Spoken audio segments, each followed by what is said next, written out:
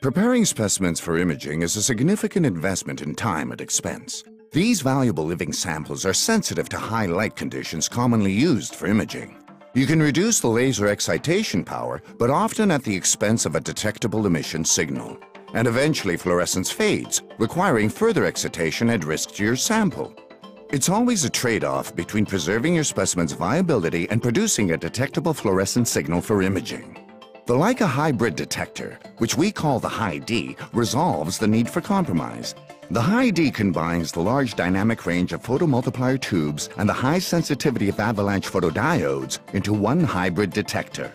Let's take a look at the traditional GASP detector, which consists of a photomultiplier tube and a photocathode made of gallium arsenide phosphide alloy.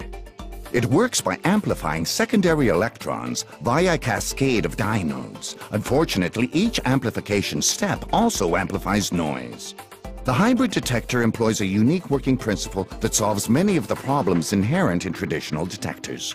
The photoelectrons created at the gas photocathode are accelerated in a strong electrical field, passing an electron bombardment and an avalanche element. The resulting detectors are more durable than traditional gas PMTs, have less noise and higher sensitivity.